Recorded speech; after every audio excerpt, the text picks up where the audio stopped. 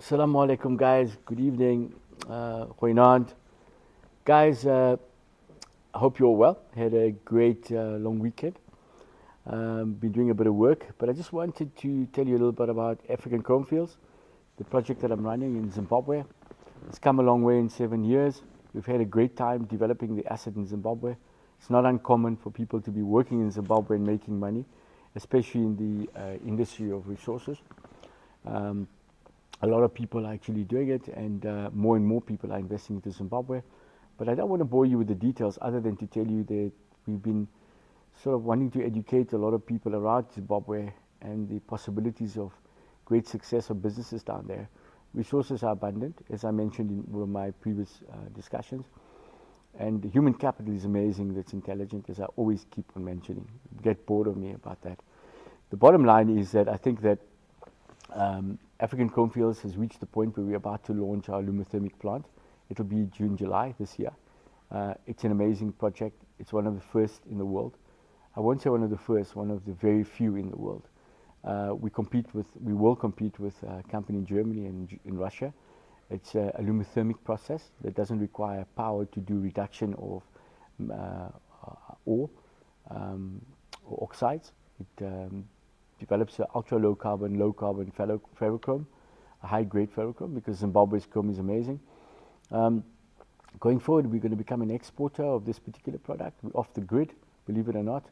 People use thousands of kilowatts per hour per ton for reduction in a process that would take about 6 or 7 hours. Ours takes literally 2 minutes. I know you're saying that's crazy.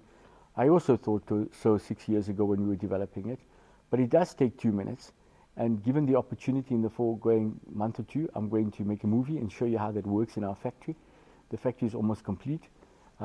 We have a new South African minority partner that will join us, who invested in a project with us that didn't do too well. So we put them into African Chrome Fields and into the aluminothermic plant. The aluminothermic plant is, I don't know of any other one this size. However, it's amazing. It's in the middle of Zimbabwe in a very rural area. It's now complete. It's quite a big facility, and I'm going to give you guys a movie late in the month or perhaps next month before we open around how this process works and what we're doing. But this is just an update on African Chrome Fields because you've seen that name now in the media. Just to explain to you what it does aluminothermic chrome, which is processed chromite into ultra low carbon ferrochrome and low carbon ferrochrome. The other things that obviously we do is chrome mining and beneficiation and washing of the chrome for export. We're supporting local industry at the moment. It's going quite well. We do believe that we need to support the local industry in Zimbabwe and smelters that are actually doing reduction. That's our first priority because it creates jobs.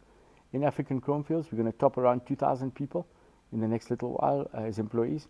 And the outreach of affected people positively is around 10,000 people at the mine, including family members, immediate and so on.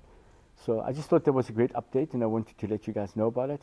You can look on the website if you want, and I look forward to sending you the movie that talks about 2 minutes reduction of ferrochrome. Thank you very much, guys, and have a good evening.